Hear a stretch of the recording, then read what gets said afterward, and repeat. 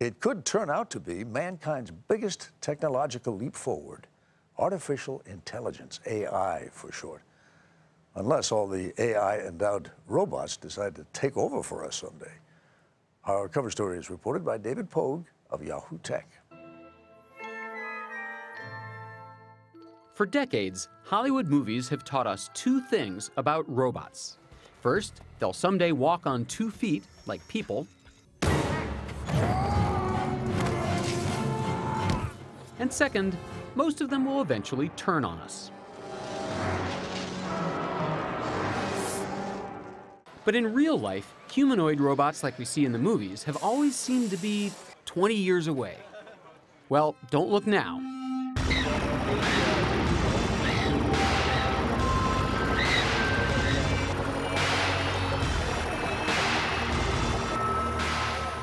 Last weekend, these robots competed in a competition run by DARPA.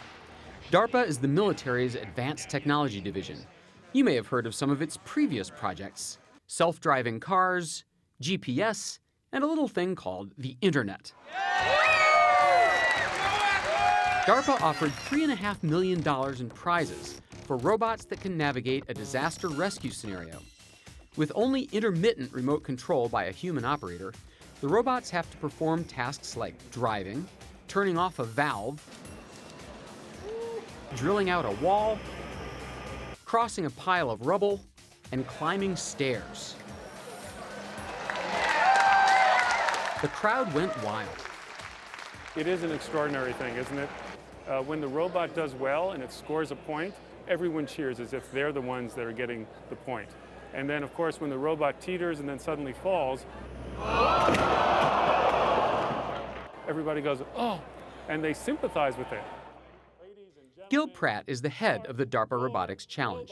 These are still the Model Ts, and I think that in coming years, first of all, the most important thing is reliability will go up, prices will go down, and we'll find more and more uses for this. It just walked? I think that it just walked. Yes, just walking is a major accomplishment.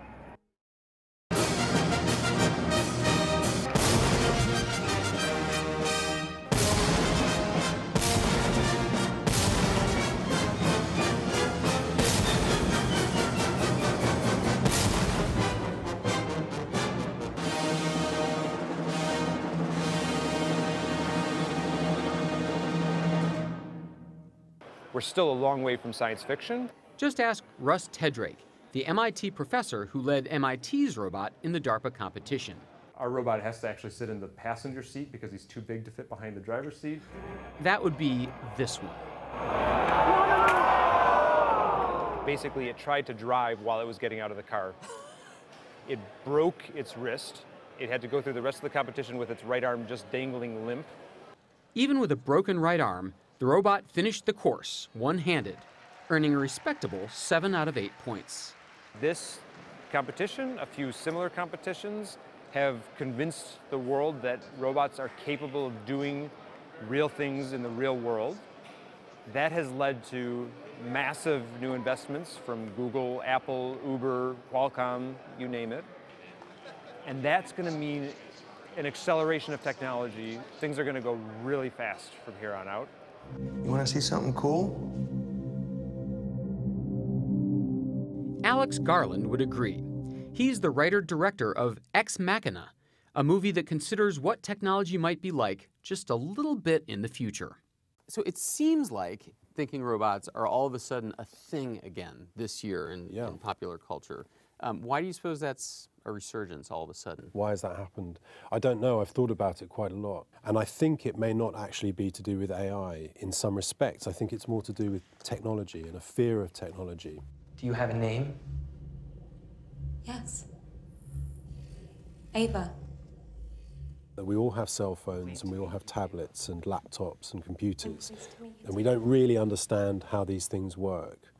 But they seem to understand how we work. And that makes us feel uneasy. Do you want to be my friend? Of course. Will it be possible? Why would it not be?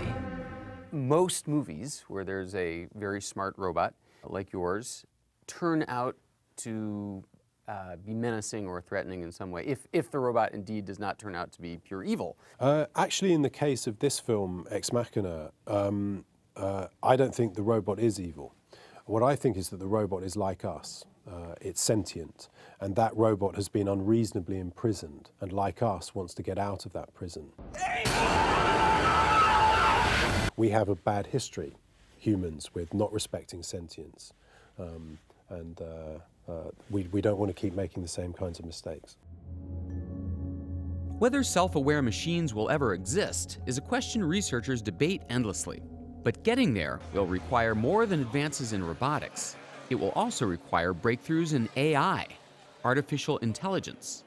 We'll have to teach machines how to think.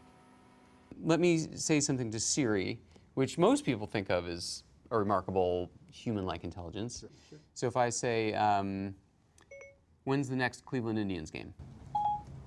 The Indians' White Sox game starts at 5:10 p.m. If anyone knows how close we are to being able to talk to our machines, it's Dag Kitlaus. He and his team created Siri, Apple's personal assistant. Siri, by the way, also began life as a DARPA project. So the first thing that happens is you need to change and understand the sounds that you said and turn them into words. So that's the first step. And then the words need to be understood. So there's a artificial intelligence inside that understands the context.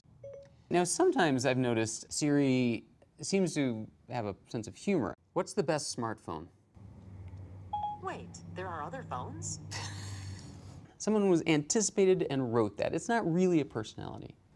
We anticipated originally that people were going to ask funny questions, and we spent quite a bit of time preparing Siri to be funny and have a little bit of a dry wit.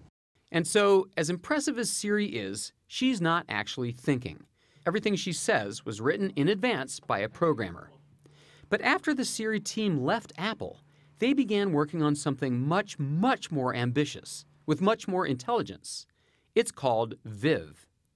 You would be able to say something like, find me a great place to go, take my kids to the Caribbean in the last week of February. In a split second, Viv will consult several different services on the web, stores, travel agencies, databases, to execute much more complicated commands. The system would know who your kids are, the last 5 trips that you took, and approximately how much budget you'd like to spend on those types of vacations. It would begin a dialogue. It all sounds great, but not to everyone.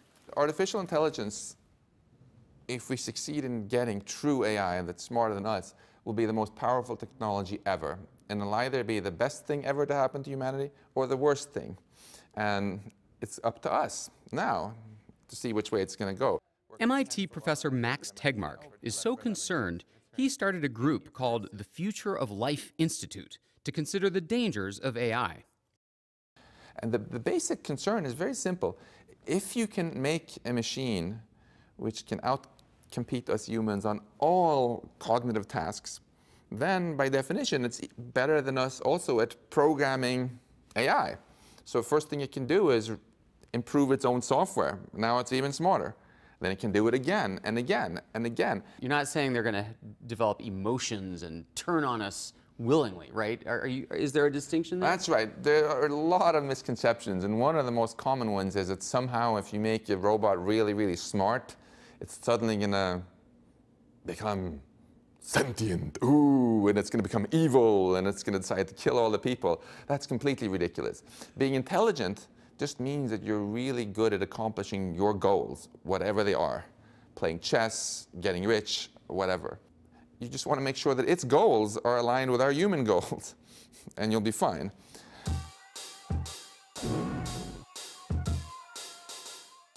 All the experts agree that recent leaps in robotics and AI should make us both excited and cautious. In the short term, we're safe in terms of having to worry about superintelligences taking over the world. We're talking 50 or 100 years from now before we need to really seriously get too worried about that. Artificial intelligence contains dangers and benefits, and it's not going to be down to the AIs which of those we encounter. It's going to be down to us. You know, robots, artificial intelligence are going to change the way we interact with technology. There's no question. that's good. You know, that's a good thing, and we're going to have to adapt, but we're going to love what happens.